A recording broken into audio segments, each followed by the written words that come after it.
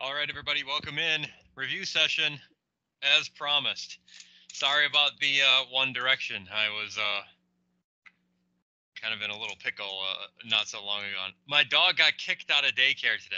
Kicked out because he bit another dog. Oh my gosh. I've never seen him bite another dog in my life. I don't believe them. Rawr! Annoying. Okay, anyway. Sorry about the One Direction. I was a little occupied. Anyway, welcome into the review session. Thank you for coming.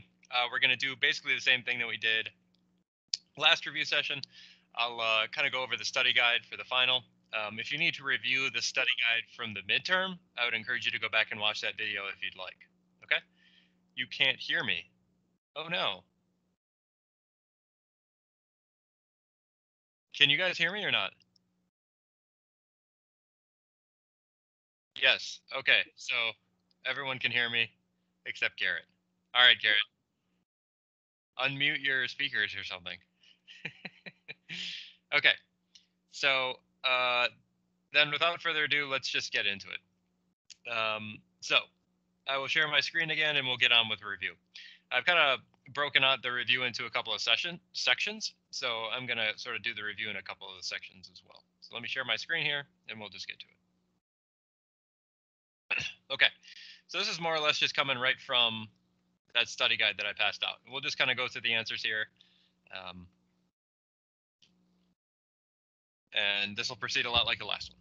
Okay, so here we go. Anisotropic materials and laminates continued. So we kind of got cut off in the middle of our anisotropic materials and laminates by the first exam, so there was a little bit left over, and I wanted to make sure to get that in here.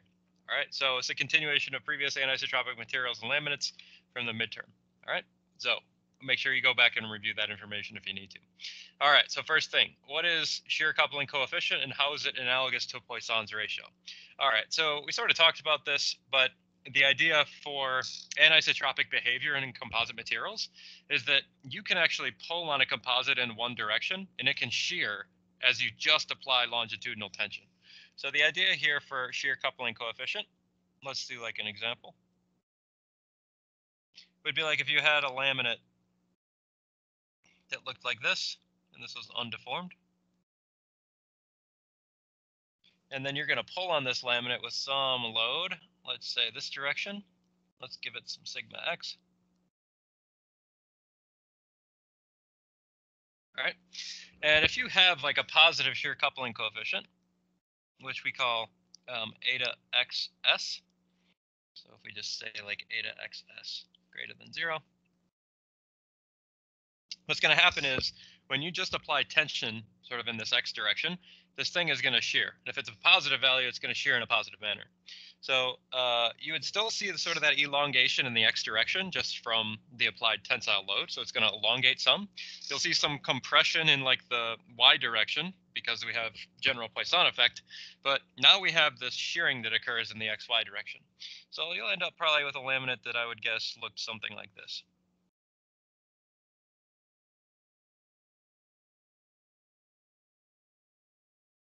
So this would be like your deformed condition.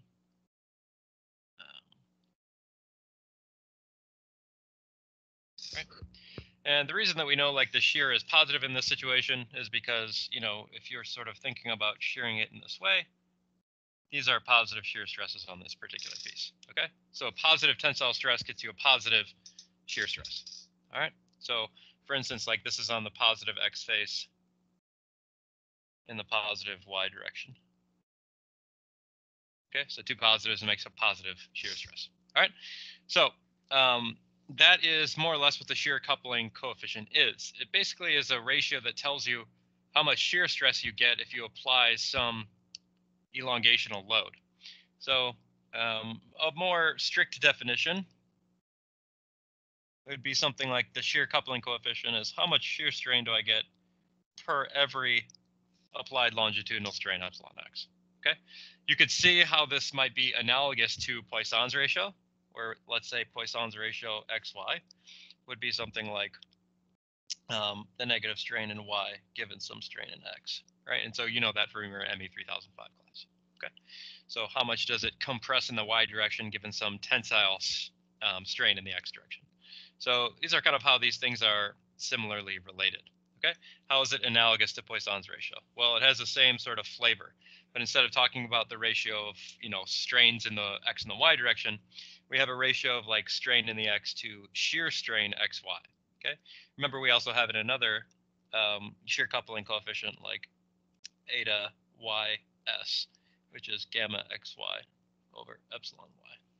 Okay, so that's your shear coupling coefficient. All right. Now, this question here, what is the reciprocity relationship between the shear coupling coefficient and the material moduli? Okay, well, let's remind ourselves what the reciprocity relationship is for Poisson's ratio, and that might help us sort of with this discussion.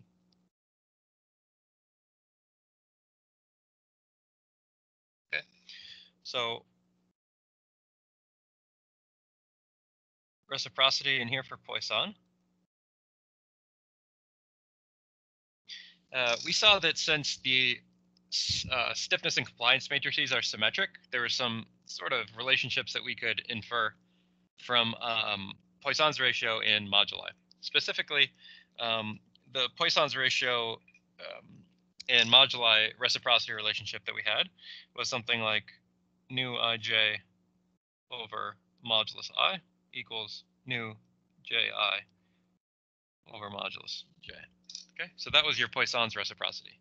And this is just giving you a relationship, and that comes up from the compliance matrix being symmetric. And we have a similar relationship for our shear coupling coefficient.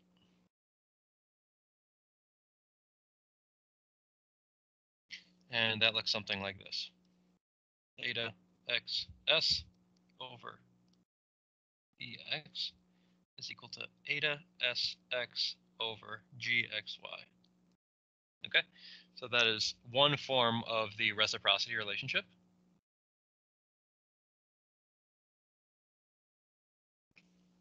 Okay. And the other form is eta ys over ey is equal to eta sy over gsy. Okay, so there you go. There's your general relationships for reciprocity. Okay, so I guess those are all the things you really just need to know for the back end of the anisotropic material stuff. You still got to know all the stuff that we talked about in last review, but these are a couple little bits that were sort of hanging from last time. Okay, so let's continue. Strength theory for thin unidirectional lamina. Okay, so this is finally we're starting to get into some failure theory, and in this particular section of the course, we're looking at specifically loadings that were in principal directions, like the directions of the fiber, direction across the fiber, etc. Okay, so of the 5 loading conditions in principal material directions, okay, so loading along or exactly across the fibers, which of these modes is typically the weakest and the strongest? Okay, so the weakest, obviously we know that the weakest layer is the one that's going to be most dominated by stress concentration. So the weakest layer is going to be your transverse tension.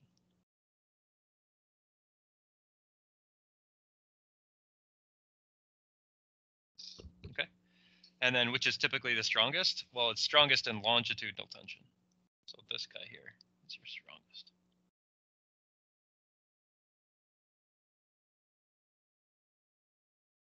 All right, and remember what each one of these looks like if you wanted to sort of draw your picture and remember kind of what we're talking about here. If you have a lamina that looks like this, and you got all your fibers kind of running in this direction, okay, then this would be like 1, 2, 3, would be your coordinate system. All right, your transverse tension direction is here. This is transverse tension.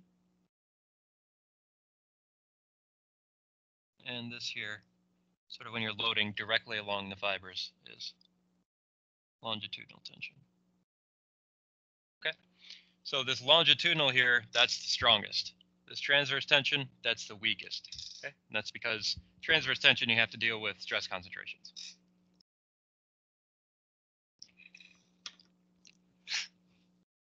Okay, let's continue. We want to be able to describe in words, some of the common failure modes for composites, including fiber failure, matrix failure, fiber pullout, matrix yielding, and delamination. All right, so we'll start here. Fiber failure. I don't know if I necessarily need to write that down. That's when the fiber fails. The fiber actually itself breaks. All right. Matrix failure, similar idea. It's when the matrix somehow fails, usually in sort of like a brittle manner. All right. Fiber pullout. This one probably requires some additional information. Okay, so fiber pullout. We had some pictures of this in the notes, but basically this is an interfacial failure.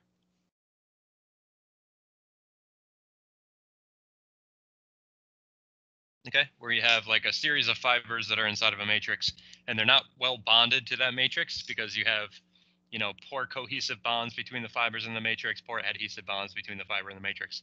And so everything that we've sort of done in this class is assumed a perfect bond. So we didn't really talk about fiber failure very much. It's really kind of an energy-based approach, trying to figure out how they fail. So a little bit complicated. But what you need to know is just being able to describe how this would actually occur and why it would occur. And basically why it would occur is because you have a very weak interface between the fiber and the matrix. All right, so let's continue here then. Matrix yielding. This one is, again, pretty self-explanatory. If you, for some reason, have a ductile matrix, so a thermoplastic matrix especially, this can occur. You'll see yielding in the matrix, and that is a sort of a form of failure. All right, so that can occur. And then delamination. We didn't talk about delamination too much, but maybe it should be something that you're familiar with. But delamination occurs with laminated composites.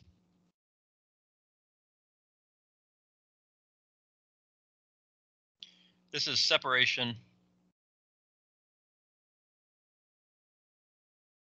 of lamina in a laminate. I think I had mentioned it once or twice, but don't know if I specifically ever wrote the definition down. But, a laminate is a stack of individual unidirectional lamina.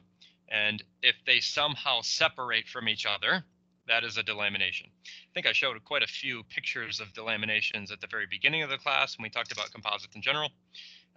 But this is especially important for like impact damage, right? If you have a laminated structure, you hit it with some impact head, or it's a bird strike, or you drop a hammer on it, hammer time, delamination can occur and really be a problem. Okay, so there you go. All right, so here, using mechanics and materials approach, why is the strength of the composite in the direction of the fibers not simply this expression here? Why do we not use like the mechanics of the materials approach for strength when we're trying to sort of talk about the strength of the fibers? Anyone want to try to tackle that one in the chat? Get you interactive here.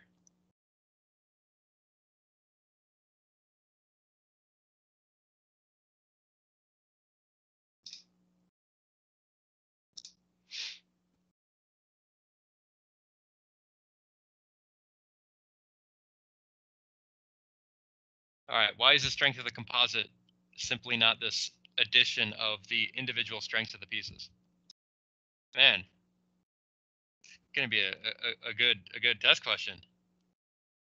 They don't reach their failure strengths at the same strain. Yes, Preston, my man. Okay, different failure strains.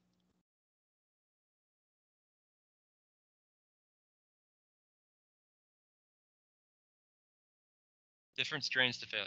Rawr. Okay, so you can't necessarily assume that they're going to reach their full strength before one of the two materials breaks. Okay, one of the two materials will fail before the other because they do not have the same tensile strain to failure. Okay, so that's an important concept to remember. If one of you guys breaks on the test this expression as the strength, I'm going to flip out. Okay, flip out. All right. Understand two possible cases for longitudinal tensile failure. Case 1, case 2, where fibers are more brittle and matrix are more brittle. So these are kind of the two different conditions I was just alluding to with why we don't use the strength of materials approach for strength. Right, so what are these different cases? Fibers are more brittle, matrix are more brittle. And how high and low volume fractions affect the tensile strength and longitudinal direction for each of the scenarios. Okay, I'm not going to write all that here. It would be much too much to write. Much too much? Much too much. Much too much to write. So instead, I'll just pull up the slide that kind of like highlights this information that I'm talking about. So this is the slide of the notes that you want to sort of consult for this particular topic, right? We've got these two different cases of failure. Case one, where the fibers are more brittle. Okay, so the strain to failure of the matrix in tension is greater than the strain to failure of the fibers in the one direction in tension. That's this case one. We also have case two, the matrix more brittle, where the strain to failure of the matrix less than strain to failure of the fibers. So those are the two cases that I'm describing.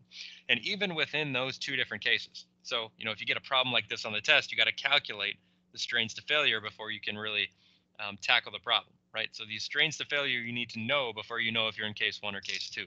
I bet that's going to come up on the test. All right.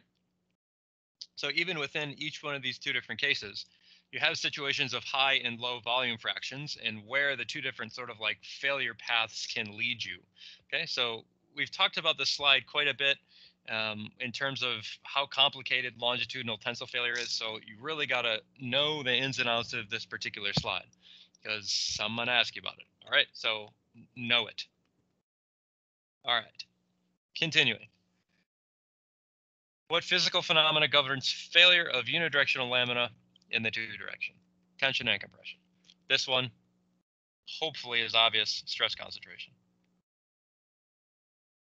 I'll write stress/strain concentration.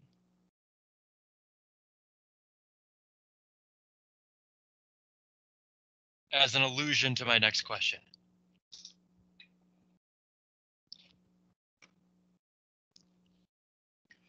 What are the stress concentration and strain magnification factors? And which do we typically use to calculate transverse tensile and compressive strengths? Okay. All right.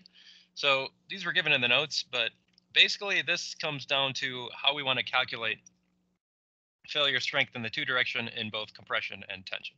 So those are things that are important to know. And so if we're calculating like the failure strength in the two direction tension, this is just going to be the failure strength of the matrix divided by your concentration factor, which is either the stress concentration K sigma or the strain concentration factor K epsilon. Right? So K sigma, stress concentration factor.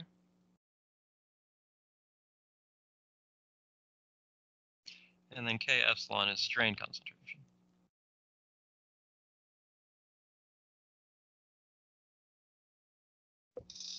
Okay. So what are these two factors? Well, these factors are it's basically a number that tells you how much the stress of the strain is amplified around a fiber.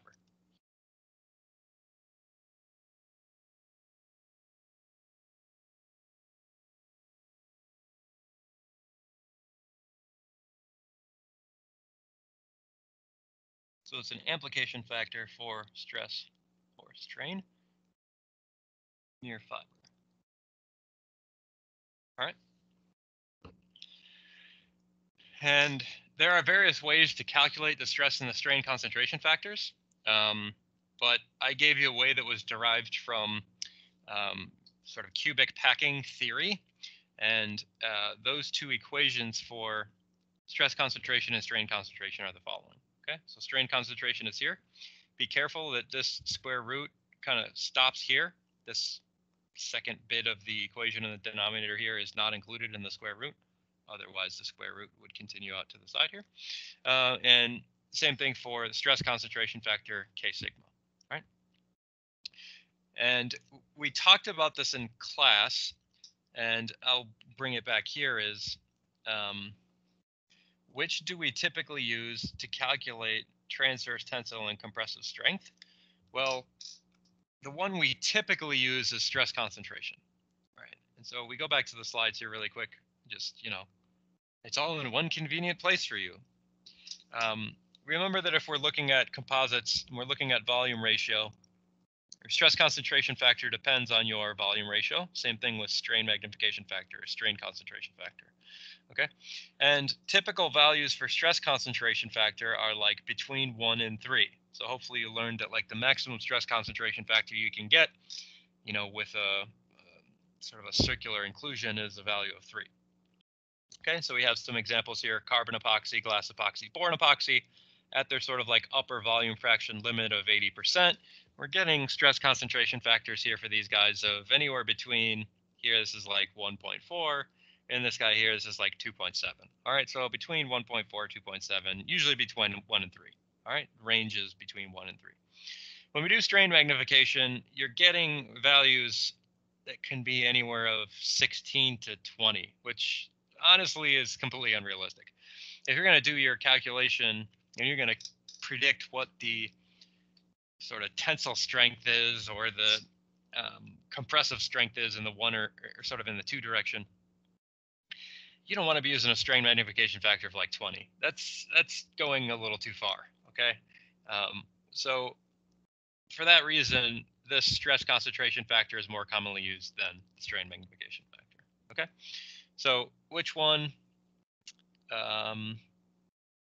Which do we typically use to calculate transverse tension and compression strength? Well, that one is going to be stress concentration factor. Okay, so that's what is more commonly used. All right. Now, when loading in longitudinal compression, failure occurs in phase microbuckling, out of phase microbuckling, transverse tension, or global shear. We've talked about all these failure methods. Over which approximate volume fractions do each of these failure modes act? Okay, so let's talk about this. Okay, so over what volume fractions or what domains of volume fractions do we worry or need to worry about each one of these failure types? All right, well, transverse tension.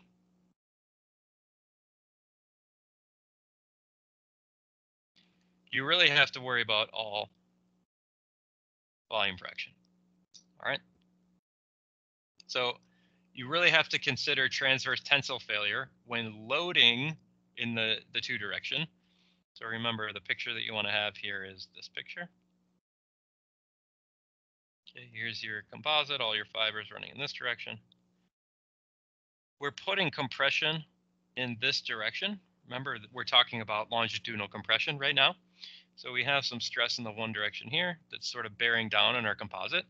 And by the Poisson effect, we can put so much compression in the 1 direction that there's going to be some strain that occurs in the 2 direction that could cause transverse tensile failure, even though we're only loading in compression in the 1 direction. So remember, it's a little bit complicated, but you can fail in transverse tension by solely loading in longitudinal compression. It's a little bit strange, but can occur.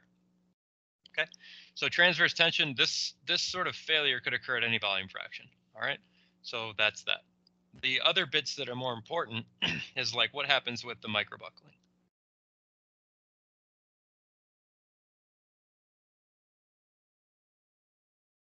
Right, and remember, your microbuckling could be in phase or out of phase. And so in phase, you're getting, a lot of this sort of behavior. Again, remember the wind stones from Fifth Element, okay, where they're all sort of like buckling together.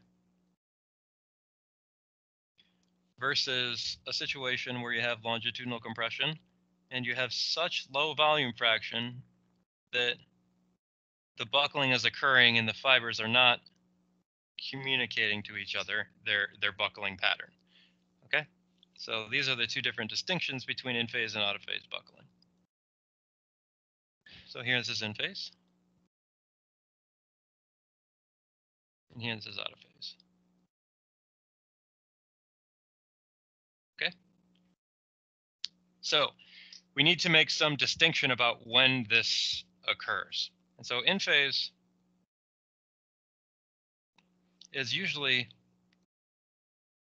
between 0 and, let's say, like 10 to 15%. Let's say 12%. Okay, that's probably about the right value. It varies by material, but this is a good approximation. All right, out of phase. This can occur between sort of the bottom limit of that, which is 12%. With 12%, you got enough fibers in there where they're able to like communicate to each other. They're able to kind of like. I think you have those in the wrong place then. Oh, yeah, thank you. Yeah, this should be out of phase. Thanks, Xavier.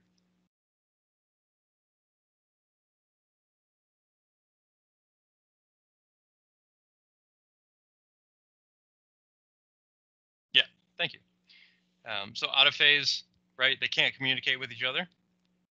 So you have like 0 to 12%, not a lot of fibers in there. In phase, they're close enough where they can sort of like tell each other what's going on. They're kind of like trying to push each other away, push each other around, and you have to have a lot of fibers in there for that sort of action to occur. Okay, so somewhere between 12% and the upper limit here, you can probably go up to like, the upper limit of manufacturability, but let's just say like 65%, because we have to talk about the last possible failure mode if you're loading solely in the one direction, which is your sort of global shear. So we did Michael buckling, we did transverse tensile failure, and we also need to talk about global shear. Okay, and this only occurs at really, really high volume fractions, and that's because the fibers are so packed in there so tightly that they don't even have the ability to buckle at all. Okay, because they just don't have any room to even buckle a little because they're so packed in there. And so this is occurring at volume fractions, which is like greater than 65%, more like 70%. Okay, so their fibers are super packed in there. Okay, but let's just say 65% to give a sort of guideline. Okay, so those are your possible modes of failure if you're loading solely in compression in the one direction. All right, so that sort of takes care of this guy. Continuing, what is kink banding? Kink banding is a phenomenon where fibers are sort of like all buckling. So you're in like kind of longitudinal compression, all buckling, and then the fibers snap all together at sort of a critical junction. All right, so kink band. It's my favorite rock group. If I ever join a rock group and become famous outside of the classroom, I'm going to name my band Kink Band. That's the idea where you have a bunch of fibers that are kind of like all buckling sort of in the same general fashion. How about your sketch here, Kevin?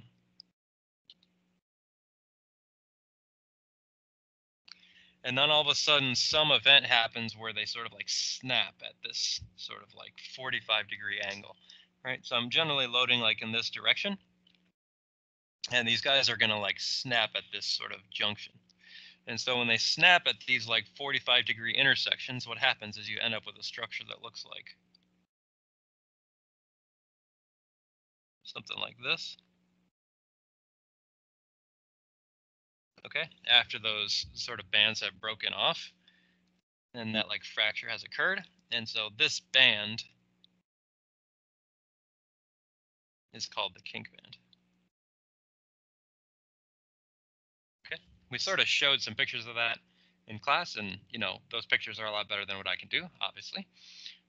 And those pictures look something like that. So that's a much better picture of what a kink band actually looks like. This is a sort of a cartoon mock-up, obviously, and then this here is it actually happening in practice. And you just see how much fibers are packed into there. Like you don't even like see any matrix. This is like so much fiber that it's just all basically shearing together in this global fashion. Okay, so that's your kink banding. All right, continuing. Now we'll move on to this global shear failure. Still talking about it here. What material property governs global shear failure under longitudinal compression? Okay, so what material property is governing this failure? Well, since these fibers are sort of failing at like this 45-degree angle, what's happening is that actually the strength of the composite at that point is basically governed by the strength of the individual fibers in shear. So to answer that question, maybe I got some space up here somewhere. What material property governs global shear failure under longitudinal compression? This is shear stress, or let's say shear strength of fibers. And we sort of saw that in the calculation of what the failure strength is in the one direction in compression if you're failing in global shear. And that was this equation here. And this equation here is telling you that the failure in the one direction in compression is some factor, this is some factor here, multiplied by 2, multiplied by the shear strength of the fibers. So here, this constant here, FFS, the strength of the fibers in shear, and then all of this stuff is just some constant value, some geometric and volume fraction representations of what's actually happening. So this is really dominated by the shear strength of the fibers. All right. Lastly, what is shear stress concentration factor? We have the label here for that, which is K sub tau. And that's basically a factor that tells you how stress in shear is amplified given the inclusions of the fibers. And so this looks a lot like the stress concentration and strain magnification factors. And again, is here. And so failure strength in the 6th direction, if you're loading purely in shear, is given by the matrix strength in shear divided by the shear stress concentration factor, K tau. And so shear stress concentration factor, again, looks a lot like stress concentration factor, except properties here are not longitudinal properties, but they're shear properties. Okay? So that's that. All right, so that kind of closes out this strength theory for thin unidirectional lamina, and we'll move on now to the next sort of section, unless we have questions. Do you have any questions? I haven't really been monitoring the chat very well. Yeah, thanks for the picture, Chrissy.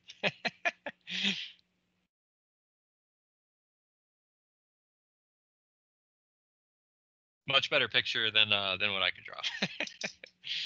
Again, I need like a designated like picture drawing person. The university should just like hire artists to like work in the classroom, and I'd be like, you draw this now, and they can do it.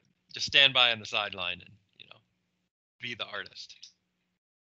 Okay, so let us continue. All right, so that was all with loading in principal material directions. Now later we went on to loading off axis for our lamina. So if you're thinking again about your individual lamina, here we are. You got your individual fibers that are kind of like running in the lamina this direction. You have your typical 1, 2, 3 coordinate system, something like this. Everything that we just previously talked about was like loading in these principal directions, right? Was like loading like this, either in shear or solely in the one direction or solely in the two direction. But we have to graduate beyond just loading in those principal material directions. We have to graduate to a situation where like, okay, you know, what happens if I load it with sort of like that sort of loading? I'm not necessarily fully in the one direction or the two direction or etc. I have some other loading axis of interest, okay? So how do I deal with that? Like, what is the strength F in this general X direction, right? So this is kind of where we're going now. What is this general strength in this X direction? And what we saw is that kind of the strength in the X direction is going to be governed by sort of like the rearranging that stress in the X direction into components along the 1 and 2 directions, and then seeing how the strengths in the 1 and the 2 directions compare to the stresses that are being applied in the 1 and 2 directions. So all this theory here that we have so far is basically like, how can we transform this arbitrary stress that we'd applied in this random X direction? How can we transform that back into our principal materials and make a comparison to things that we know about, like the strength in the 1 direction, the strength in the 2 direction, etc. Okay, so what we want to do for the theory here is we want to be able to sketch approximate failure envelopes in the sigma 1, sigma 2 space for the 4 theories that we discussed. Okay, so these 4 theories here. Okay, I can sort of maybe do a few of them off the cuff. But again, this 2-dimensional space that we want to talk about is, again, after rearranging the applied stress that we have in, you know, sigma x, sigma y, tau xy, might as well just draw it.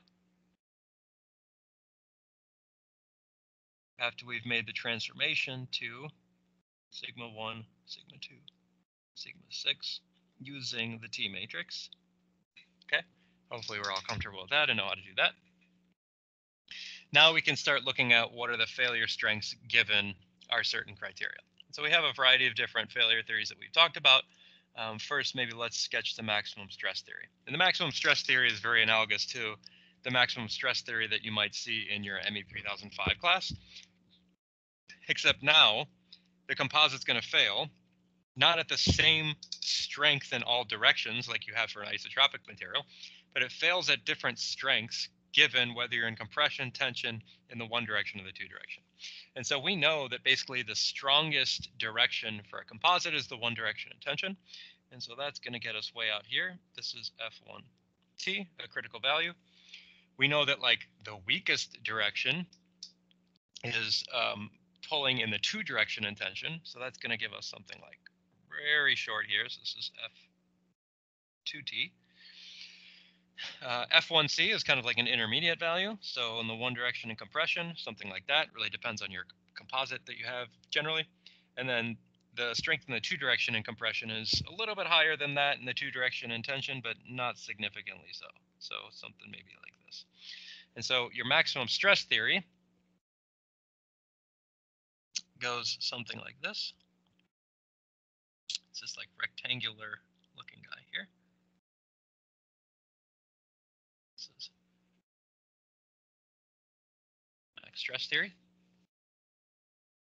The maximum strain theory is very similar, except we have some like Poisson effect that we're accounting for. So it's not a perfectly rectangular piece, it's more of a quadrilateral, but it still does intersect these sort of important values here. So it will still intersect here, here, here, and here, except now we have some slight tilts to this. Do my best here to sort of draw this, but we have like some slight tilts to this guy here.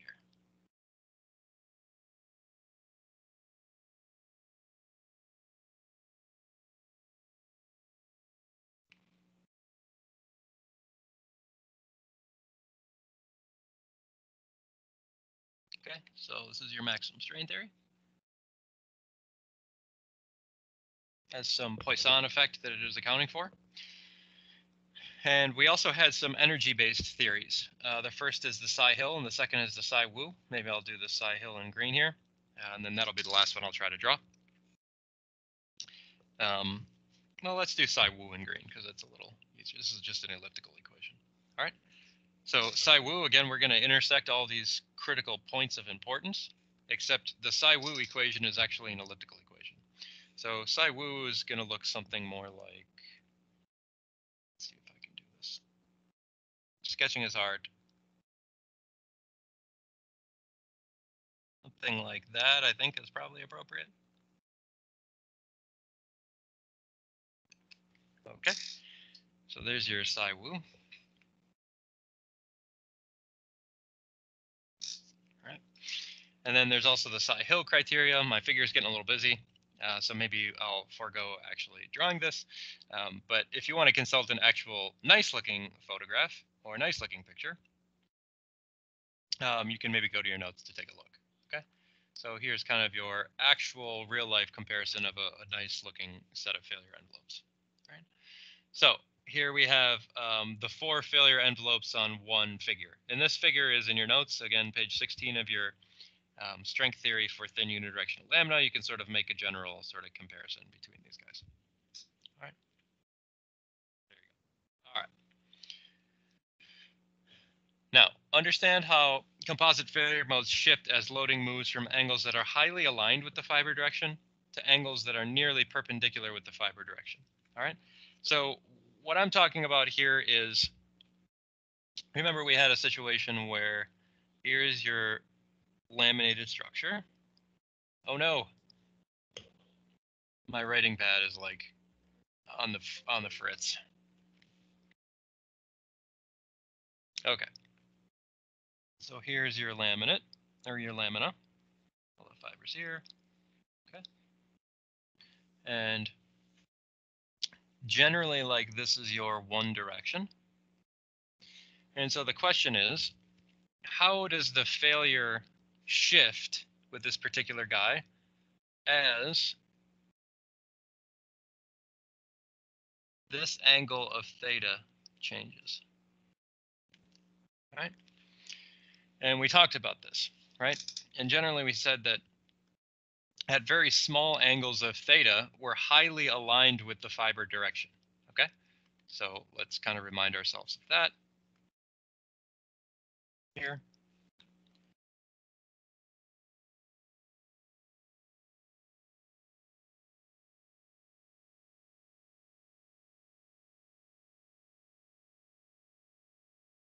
Okay, and specifically we had an expression here that was like the stress in the one direction was like this stress x that we applied cosine squared of this value theta, okay? And so if the angle of theta is very small, then you're mostly dominated or you really got a lot of stress in generally this one direction, okay? So it's highly aligned with the fibers, and that means that failure governed by like F1T, okay? If your loading is very closely aligned with the direction of the fibers, well, then the failure strength obviously is going to be defined by whatever this failure strength is in the one direction in tension. Okay? As you begin to increase this value of theta, let's say you just make the extreme case where you go to theta is 90 degrees. Well, now if theta is 90 degrees here, you're basically pulling entirely in the two direction, all right? So at high values of theta, you're more or less pulling entirely in the two direction.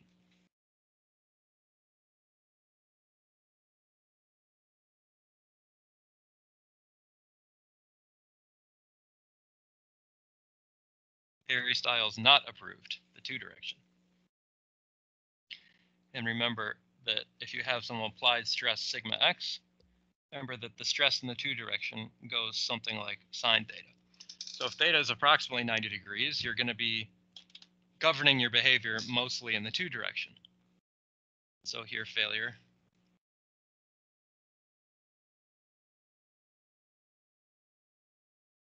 governed like by F2T, right?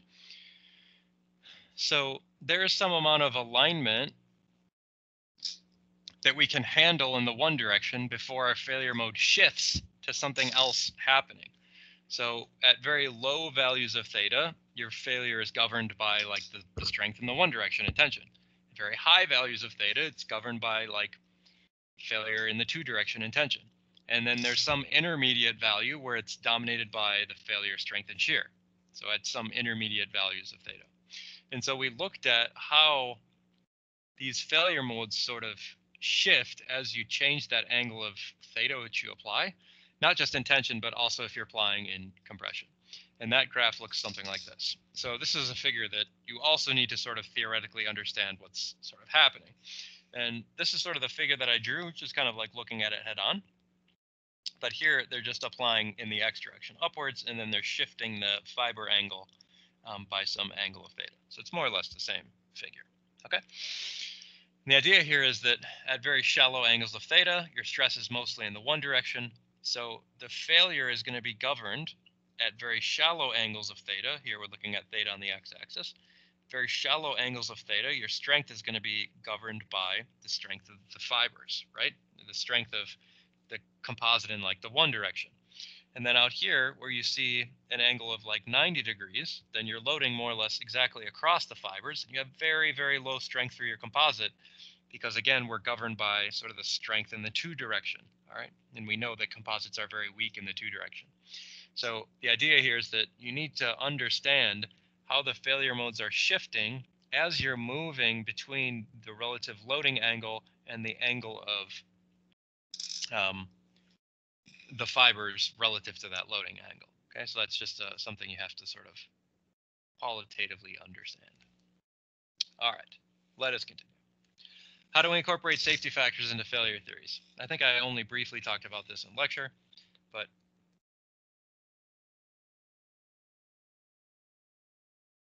to incorporate safety factor, normalize strengths by safety factor. Okay. So in an example, your psi, I got to get this right, psi hill which normally looks something like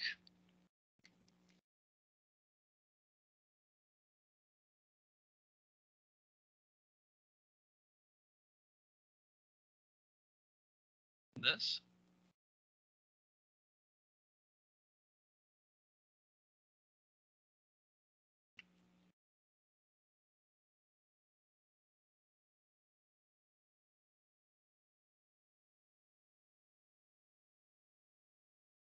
Okay, that's normally your Psi-Hill criteria. Okay, I have a question. Yeah, okay. Thanks for the pictures. If One Direction got back together, they would be called Two Direction. I like that, but if there was any tension, they would immediately fail. Oh, how do you like that? Oh man, that was a good one. Oh god, that was such a good joke. Oh, that might be my best joke ever. Okay. And you guys are the only ones that could appreciate that. Because you know how weak composites are in the Two Direction. Oh man, come on. All right. So this is normally your Psi-Hill criteria. If you want to incorporate a safety factor, just normalize all of these values by a safety factor. Okay. Yeah, this is not quite correct. The square goes inside. Sorry about that. Okay. Just normalize all of these values here by safety factor. So what that becomes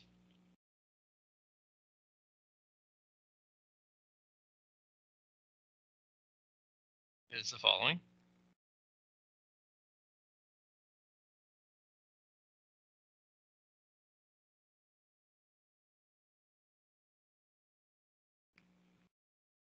You get the idea, right? Normalizing all of those strengths by the safety factor. I like the mermaid joke. That was your best. Okay, thanks, Austin. What does the mermaid use to wash its fins? Tide. Okay. That is the best. All right, but since these are all, you would see some safety factors here. That's not the one. I know the one you're talking about. I'm not going to say it. All right. But if they're all the same safety factor, sort of in the denominators of all of these, then you can pull that value out. Okay, you can pull that safety factor out. And it just more or less changes this whole expression here to not be equal to 1, but 1 on safety factor squared. Okay, that's just an example of the Psi-Hill criteria. You could do that for any of the criteria. The idea is you know what the failure strength is, F1, F2, F6. You no longer want to protect against F1, F2, F6. You want to protect against F1 divided by safety factor, F2 divided by safety factor, F6 divided by safety factor. That's what the safety factor is. You're protecting the design against an additional level of safety. And so you don't want to protect against the strength. You want to protect against the strength divided by some number. Okay? And so that's what it means to incorporate a safety factor. So the way that you do that is you just normalize all of these strengths by the safety factor appropriately. Okay, that's how we do. Okay, continuing. Which failure theory is the most conservative and least conservative? All right, the most conservative will be the one that's the smallest in that sigma 1, sigma 2 plane. The one that is the least conservative is the one that's the largest. Okay, so if we go back to that, figure that we were talking about before, which is this one here that Chrissy already popped in. The smallest is the most conservative. Okay, that's because it's the theory that would predict failure the earliest. So generally the smallest is like this solid dashed line is this like Psi-Hill. But that's not the case in every quadrant. Okay, it is mostly the case that the Psi-Hill criteria is most conservative. Okay, but there are some situations where like the Psi-Wu is slightly more conservative. Okay. The least conservative, like out here, would be like the Psi-Wu. Okay, it's got all of these points out here that are kind of like contained in the ellipse that would not predict failure. Okay, so that is a non-conservative situation where you have some point that exists in space out here where all the other failure theories would predict failure, and this psi Wu theory would not predict failure, then that would mean that it is a non-conservative theory. Okay, so that's kind of what we talked about in class there. Okay, so when we're talking about doing conservative design, I sort of picked out this particular picture from your book. I particularly liked this picture, and it was talking about using the envelope that kind of gives you like the most conservative value. Okay, so the smallest sort of envelope that you have given the situation. All right, so this is like the most conservative design that you could possibly have, like the smallest general conservation, the smallest failure window. All right. So in general, which is the most conservative, I would say psi hill is generally most conservative, least conservative psi wu. Is this always true? No. Really depends on the composite that you have, what quadrant you're in. So generally, if you have highly compressive stresses, psi wu is really quite bad. So there you go. All right, getting near the end here. Thanks for sticking it out. Let's talk about lamination theory.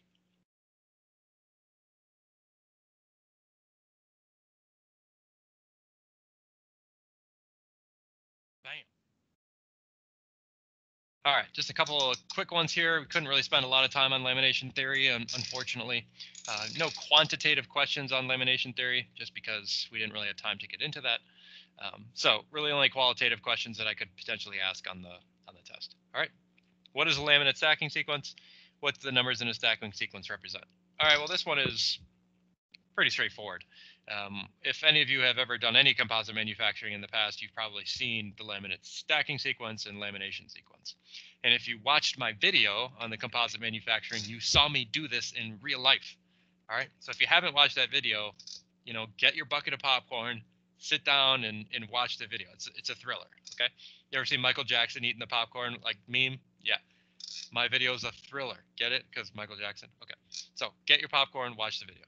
All right. But basic idea here is that a laminate is a series of stacked lamina. And so we talked about the laminate stacking sequence and what the numbers in a stacking sequence represent.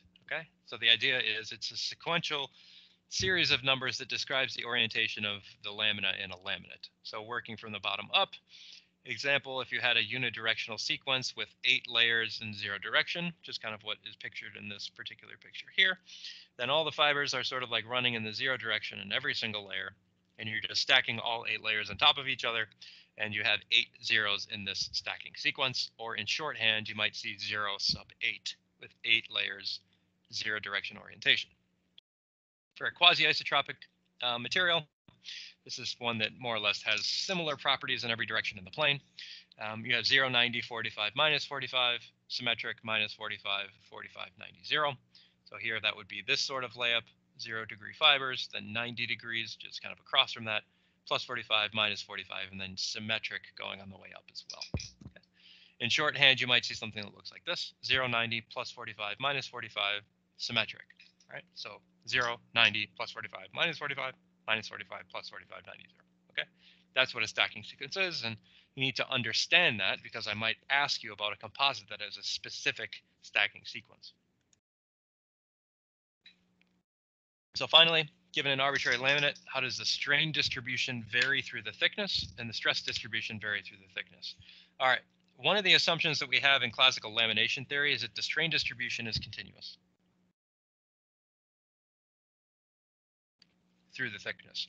So there are no discontinuities in the strain from layer to layer. That is an important distinction that we make about the strain. We do not make that assumption about the stress. Okay, there are jump discontinuities in the stress distribution as you move from layer to layer. And there's a nice figure of this in the notes. That's because the various stiffnesses in the individual directions vary depending on how the fibers are oriented with the direction of loading. For instance, if I'm loading a laminate in this general direction, well, if one layer is fully aligned with its fibers that way, it's going to be very stiff in that direction. But if I have another layer that's got its fibers aligned this way, it's going to be very not stiff in that direction. And so if the strain is continuous and one layer is stiff and one layer is not, then you're going to have more stress in one layer than the next. And so I tried to draw a figure as best I could in class about this, but I think the figure in the notes here kind of speaks everything that I just said. All right. So here the idea is if you have a strain distribution inside of the laminate, here you're looking at the side view of a laminate that has some stacking sequence, theta 1, theta 2, theta 2, theta 1, where theta 1 is generally a stiffer layer than theta 2. Okay, so the idea here is that the stiffness in the x direction for layer 1 is more than the stiffness in the 2 direction. And that's because maybe layer 1 is more highly aligned.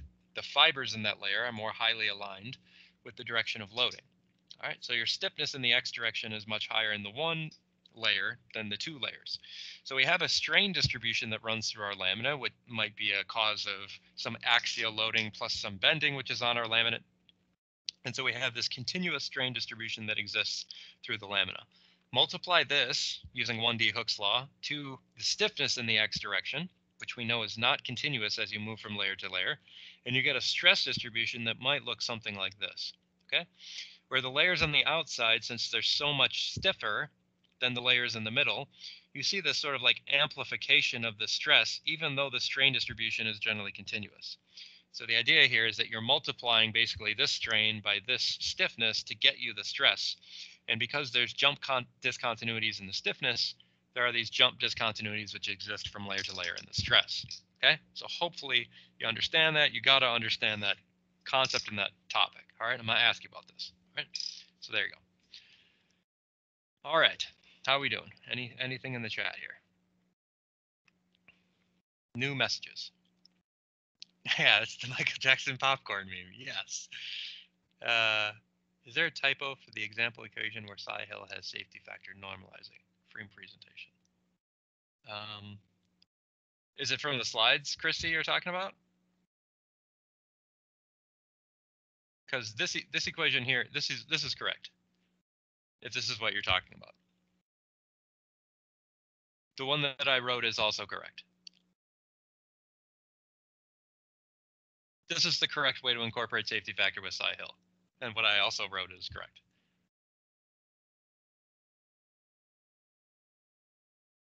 So I think everything there is okay, hunky-dory. Yeah, I pulled the safety factor out of the denominators of all those terms and moved it to the right-hand side.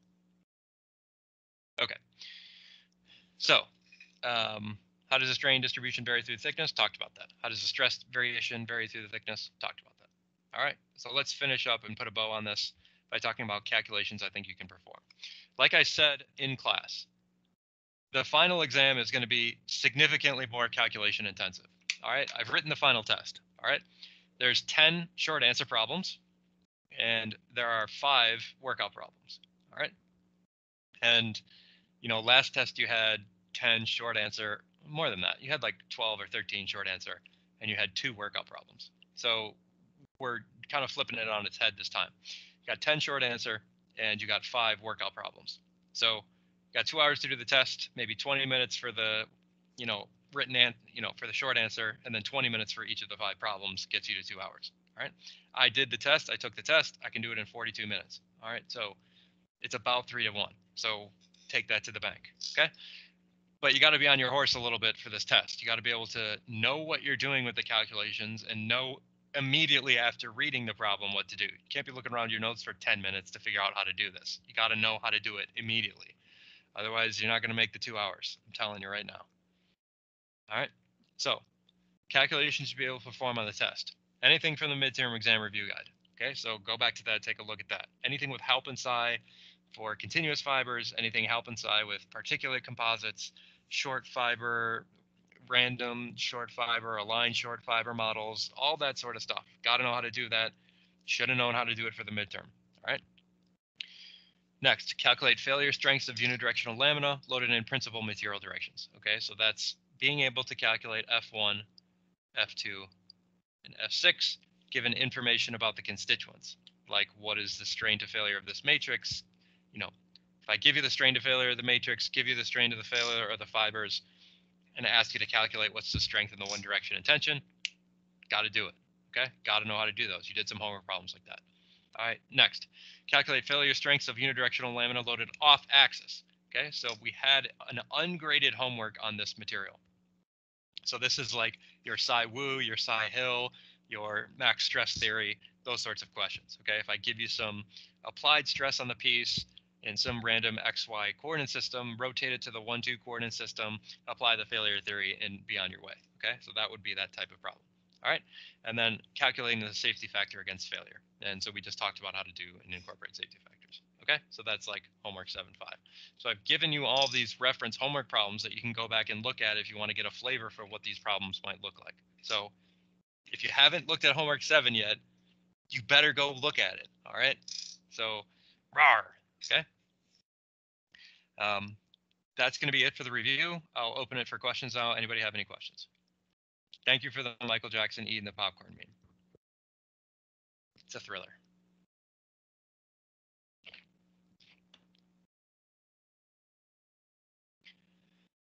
I think you mentioned a couple of times we won't be asked about max strain theory. Yes, I will not ask you about max strain theory on the test. Max strain theory is dumb. No one uses it ever. It's not dumb. Okay, it's useful to learn about, but never applied in reality. Max stress theory isn't applied in reality either. But what are you drinking? I'm drinking cherry Coke. It is delicious. But now it's done. It is gone. Maybe there's like a couple drips in there, a little bit. It's open note like last time. Yes, open everything. Other questions?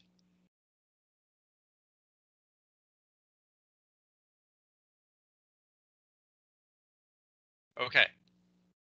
Don't take this for granted. Your final exam is worth a lot of points. Okay. You have to sit down and study it. If you haven't done homework 7 yet, or there's stuff about homework 7 you don't understand, you gotta know it. I'm telling you right now, if you don't know it, you're gonna get slaughtered. All right. So you gotta know it. All right. I know you guys can do it. I've been really proud of your stick-to-itiveness throughout the quarter. I know it's not been an ideal quarter, right? I don't like it either. I would rather lecturing as normal, seeing all of your pretty faces in person, but you know, it's just the situation is what it is. It's been a pleasure being your teacher. I really have enjoyed it. I love this class. It's part of the reason I became a professor, because I wanted to teach this class. Okay. I'm going to offer the advanced composites class in the spring. So if you liked this class, you enjoyed this class, I would encourage you really to sign up for the advanced composites class, which will be offered in the spring under the ME428 heading. Okay. I had like 15 people in that class last spring. It was the first time I taught it, and it was awesome. So thanks again. We'll see you in 2 days, Thursday at 2 o'clock for the test. I'll be available office hours every day, 8 to 9:30, just like normal. See you then. Good luck.